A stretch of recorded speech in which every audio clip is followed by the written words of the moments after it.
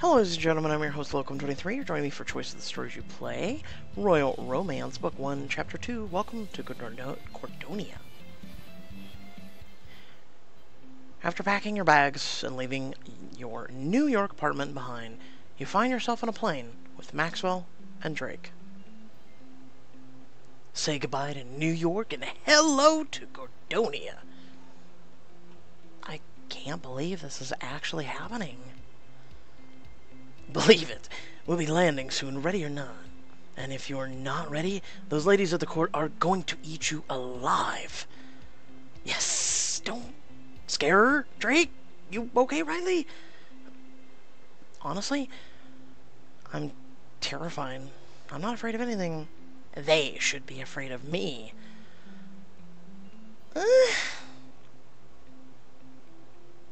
I'm not afraid of anything.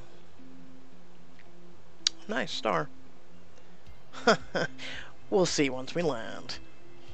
Drake liked what you said. Certain choices will boost your relationship with him, build your relationship, or fall in love. Choice is yours. I don't get why you're being so grim about this. Look, no offense, but I've seen girls like you come and go. It never ends well. Not for you. Not for Liam. Not for the royal family. Riley's not some crown chaser. Drake, I'm different than those girls. The crown doesn't hurt. To be fair, you're more my type. So if we pick that, does it mean we go home? I'm different than those girls. The crown doesn't hurt. I'm different than those girls. Let's go with that. Liam being a prince doesn't matter at all to me. That's exactly the kind of naive thinking that's going to land you in trouble here. Just then the pilot announces the plane's descent. Hey, look! You can see Cordonia out the window. Riley, you won't want to miss this.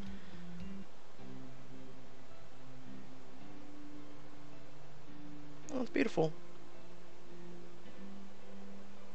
But, you know, you gotta be a pompous ass to build your palace at the top of the hill where everyone can see you and you can look down on your commoners.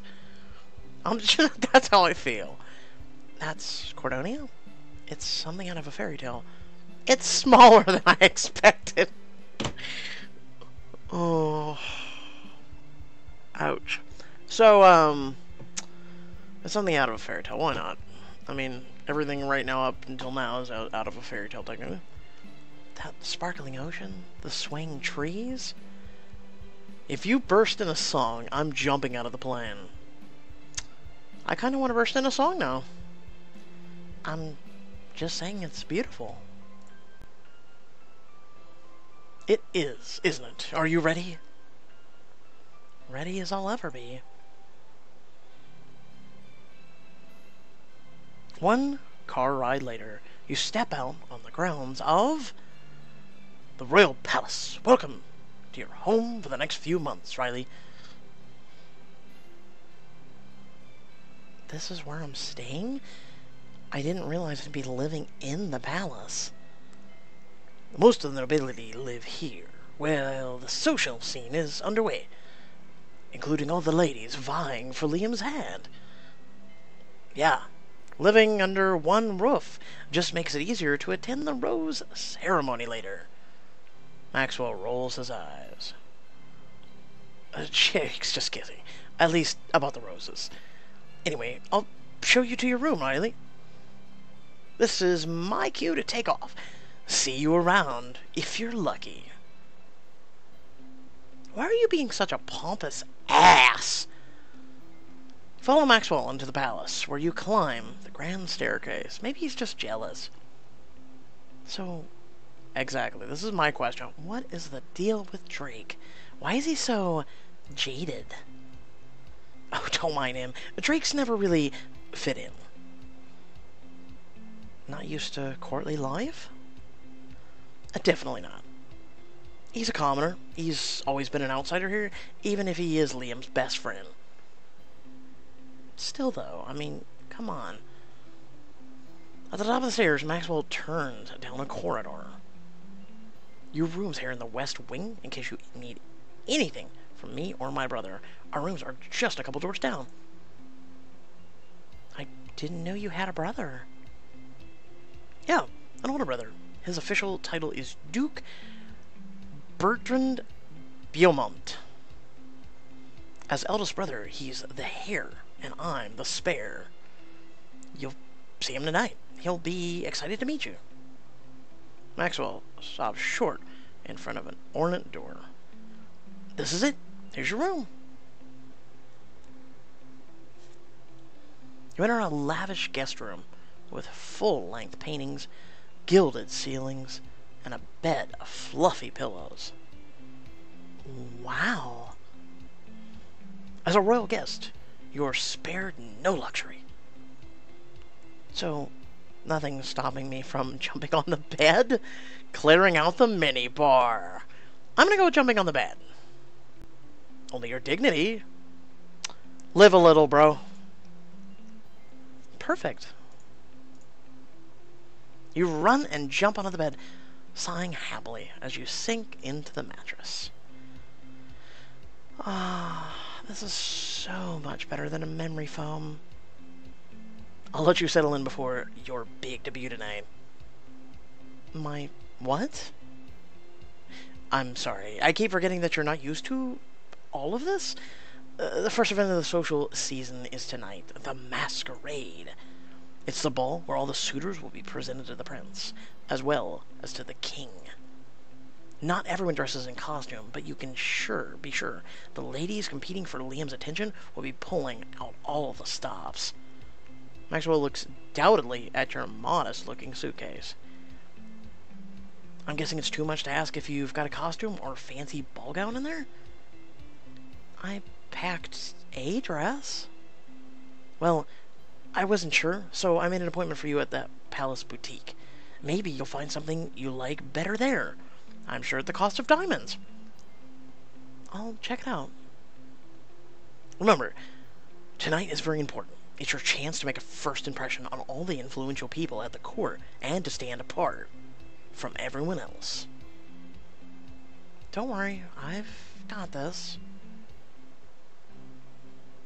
Your mouth says you do. Your outfit because no diamonds says you don't. A few minutes later, you step into the palace's boutique and... oh! You see a woman in her underwear, holding a dress. You act like this is a shock! I'm just gonna go with you're gorgeous. I mean, eep! Sorry, this is my appointment. You're gorgeous. Thank you? You're quite lovely, too. I'm Hannah. I suppose you're also here to prepare for the masquerade tonight? Wow, thank you, Pixelberry. Hannah liked what you said. No shit! Since you're here and not already dressed, I must assume that you're just like me, searching desperately for something to wear. More or less. The seamstress seems to be running late, but I can show you around. This boutique has the most exquisite gowns. Let me just slip my dress on. Hannah pulls on the dress she was holding. She struggles to get the zipper fully up. I should help her, tease her. Help her. Need a hand? That would be amazing. Yup. Slide the zipper up, and Hannah picks up a matching mask and settles it on her face before turning to you and grinning. Thank you. Not many girls here are like you. Helpful? Nice. This dress is perfect. Hannah spins for you, her full skirt twirling. Now, what about you? One must have a mask for the masquerade. Have you seen the angel costume? You look amazing in white. Or there's also a red one, if you're feeling more devilish. Don't worry, I'm sure Pixelberry's picked out a wonderful dress of mustard for us. I'll take a look.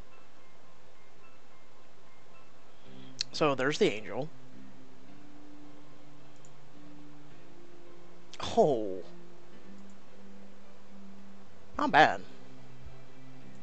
Not bad at all. And I find nothing wrong with that dress. Really, I find nothing. I mean, of course, people are gonna be. I like to be the angel. How derp of you. Oh, let's read this. Prove to the prince that you'll be a match made in heaven. What about if he's a 50 Shades of Bleh kind of guy? Oh god, worst shit ever. I ain't even gonna get it. I'm not even gonna get into 50 Shades. So hot, you're on fire. I'm gonna go with the blue. I mean, no shade, but item chosen. Will this do? It's not exactly a masquerade costume, but it could work. Your face says it just looks splendid. You know, there are a lot of other dresses here. Did you want to take a look at anything else? This is your last chance. I'm ready to go. I see nothing wrong with her. I get it. It's a masquerade ball, but like Maxwell said, you don't need to wear a mask, and she's quite beautiful without it. So, That evening, Maxwell will meet you at the bottom of the main staircase. You're not wearing a mask? I didn't think I needed one. Besides, I want Liam to know I'm here. And you're not wearing a mask either, you know. Like I said, this is a masquerade isn't for me to impress anyone. I'm just here for the champagne. Oh, and to support you. He guides you to the doors of the grand ballroom. One other thing I should mention. As soon as you enter, you'll tell the herald your name and title, so you can be announced. What is my title? You don't really have one, but since my family is sponsoring you, then you could technically be considered a lady? What else would she be, dude? Royalty is so stupid and yet complicated at the same time. Like, would you just introduce her as Riley? Like, what? Entering Riley instead of Lady Riley. What else would Riley be? Or we could go with your hometown. I guess I should have asked before. What's your last name? I have to enter a last name? Shit. Damn.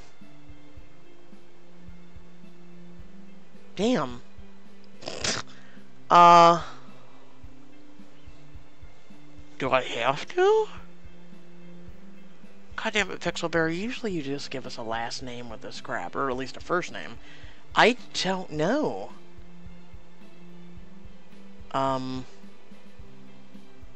I hate this because I hate games where you have to think of a name, especially when you're creating a character. This takes me forever. You know what? We're just gonna go with the favorite size of my coffee drink. Venti. Riley Venti. Or Vinte. Well, it's not a classic. It's not as classic a name as Catherine Elizabeth Middleton, but it'll do. What did you want from me, dog? What did Pixelberry want? The doors to the grand ballroom are thrown open, and you make your entrance. The herald announces Maxwell, and then turns to you.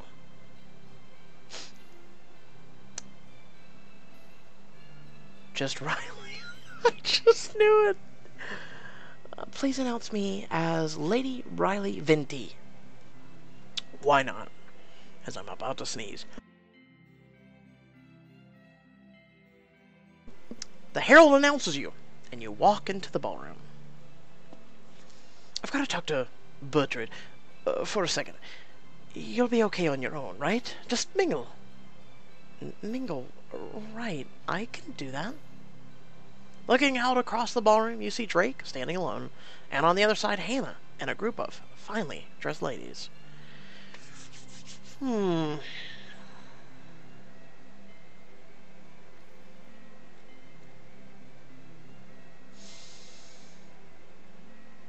Drake has rubbed me the wrong way, and I kind of like Hannah, so you know what? Screw it.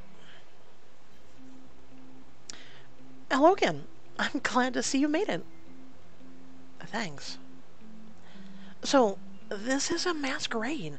What do you think of it? The masquerade is wonderful. A little overwhelming. Wonderful. I can tell you're going to enjoy yourself here. To be honest, it's very refreshing to be around someone so excited. Fancy galas are just second nature to you? When you've come to as many as I have, they can lose their charm, unless, of course, you find the right companions. She's about to say more when someone catches her eye from across the room. Please excuse me, there's someone I need to greet. But maybe we can talk later? You nod and walk over to where Drake is standing, alone. So, you showed up after all. Well, you're as charming as ever. Compared to most of the nobles here, I'm your best friend. I doubt that. Drake, everyone here is perfectly nice. I believe you. Well, technically we haven't met everyone.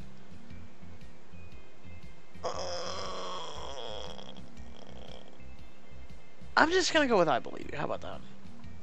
That's the first smart thing you've said. And you just made it all go away, Drake. You just made it all go away. You are becoming a pompous ass in my ass. Thanks. Look, I'm not trying to be a jerk. I'm just trying to help. You have a very peculiar way of helping. I'm just saying that the things that I wish someone would have told me a long time ago. Ahem. Pardon me, but I must absolutely steal her away. Hello, Hex. A strange woman takes your arm and pulls you off. Hey. Forgive me for being forward, but I've never seen you here before. I always notice when the heralds announce a new name. I make it a point to know all the ladies of the court. I'm Lady Olivia Vanderwall Navrakis, Duchess of Lythakos. Lady Riley Venti? I can't say I'm familiar with your house. It must be Novio. Well, seeing as you're new here, girl of the court, let me give you some advice. When you're presented to the king, you should kiss his shoe when you curtsy to him. Really? It's Cordonian custom to show deep respect and reverence for the monarchy. You're so lucky that I was here to warn you. Otherwise, you'd look completely ridiculous. Yes, I'm sure we can really trust what this bitch has to say. Oh, God. Thanks. Just then, Maxwell rushes back to your side. Prince Liam is here. Ready to see him again?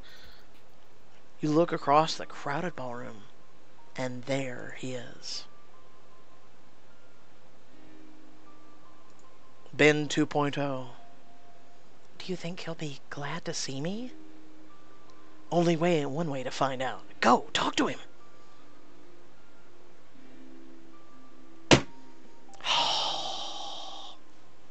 Will Prince Liam be happy to see you in Cordonia? Find out in the next chapter. This is rivaling. If I was to remove my commentary right now from the whole thing, read it straight out and just forward, this would actually be shortest book. It would rival the Love Hacks one. It would really rival it. So, wow. Pixelberry, you made us wait 2 days for this. Alright, so I'm going to be doing my recap right after this, by the way. Please tune in for that. It's going to go over all the books this week that are up on my channel. And then I also have a very important message at the end of that video that I need each viewer to hear. And it's pertinent about my channel. So, yeah, stay tuned to that. Otherwise, I hope you all did enjoy the content. Remember to like, comment, share, and subscribe. Because if you're not already, you'll miss out on some great content that's already up, present, and future content as well. Otherwise, remember to stay well, stay awesome, and I'll catch you all in the next video. Peace out.